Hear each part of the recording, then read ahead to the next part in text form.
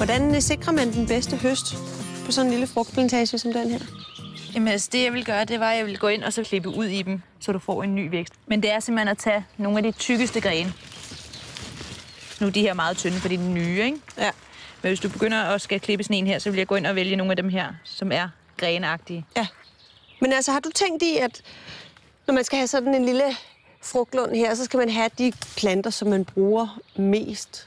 Altså, de planter, der er jo rigtig gode til marmelade, sylte, ribgelé. Så har du stikkelsbær hernede. Ja.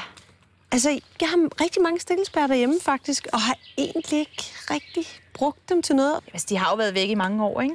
Men de er begyndt stille og roligt at komme igen. Jeg er ret vild med dem i grød. Ja. Har jeg fået meget i min barndom. Jamen, det er det. Jeg tror faktisk, det er det der med, at man har fået det i barndom. Ja, der er sådan lidt mormoragtigt over det, der bliver sådan helt... Men hvordan er det med vanding af de her? Når de først er etableret, så skal de jo ikke sådan overdrive vandet. Så skal de jo bare have regnvand og hvad der nu ellers kommer. Hvornår er de etableret? Ja, 1 år. Næste sæson, så står det der. Det skulle de meget gerne gøre, ikke? Men jeg vil sige en masse vand i starten af året. Og det er lige meget om det er buske eller træer eller blomster. Så har du altså sikret dig mod en hel masse skadedyr.